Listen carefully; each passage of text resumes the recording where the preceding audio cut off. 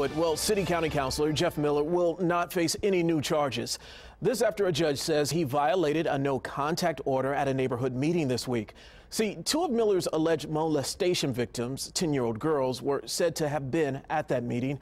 24-Hour News 8's Brenna Donnelly is live outside the courthouse with what this means for the investigation moving forward. Brenna.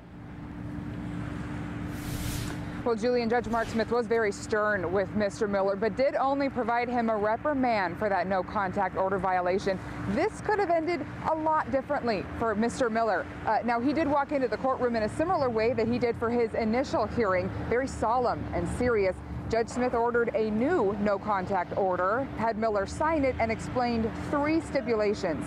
If Miller sees one of the people in a store, a street, or other space, he is expected to turn around and leave immediately. However, if one of these people attends a city-county council meeting, Miller is not expected to get up and leave.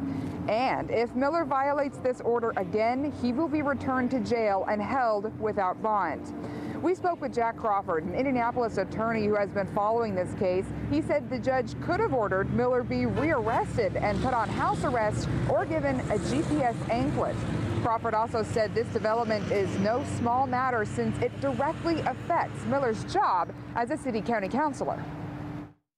It shows how a public official who is charged with a serious offense has a difficult, if not almost impossible, task in doing his job. Part of a public official's job is to mix with the public. And if all of these people on the no contact order, certainly they're members of the public, then he has to always be aware that if he has any contact with them, it could have serious consequences for Mr. Miller.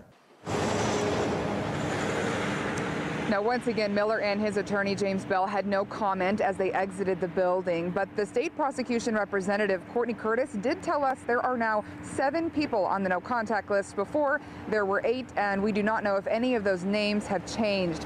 Coming up at 6 o'clock, you can hear from one of Miller's fellow city-county councilors on the proceedings here today. Again, that's coming up at 6 o'clock. But for now, live in Hendricks County, Brenna Donnelly, 24-Hour News 8.